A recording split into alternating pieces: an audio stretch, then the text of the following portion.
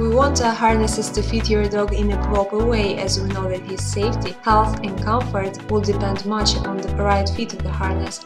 From this tutorial you will learn how to take 3 basic measurements needed to choose correct size of the harness from our website.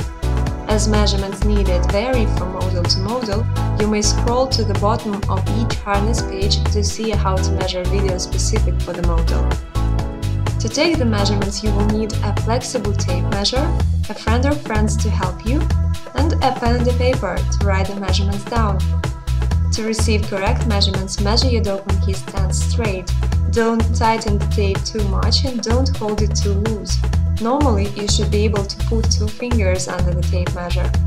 So let's proceed with the measurements. To measure your dog's neck circumference, run your hand with the tape around your dog's neck, pointing his breastbone. This is the point where his throat turns into the chest.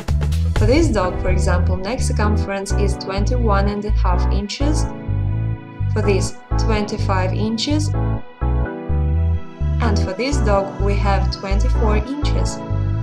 Circumference around girth, or simply girth measurement, is the most needed to determine the size of the harness.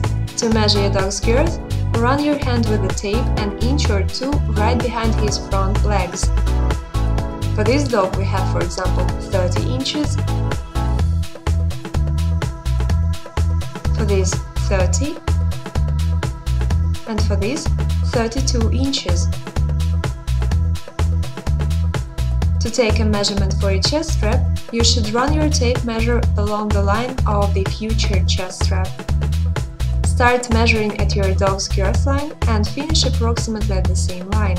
This measurement should be perpendicular to the girth measurement. It should be made at a comfortable distance below the dog's throat. For these dogs we have 22, 23 and 24 inches.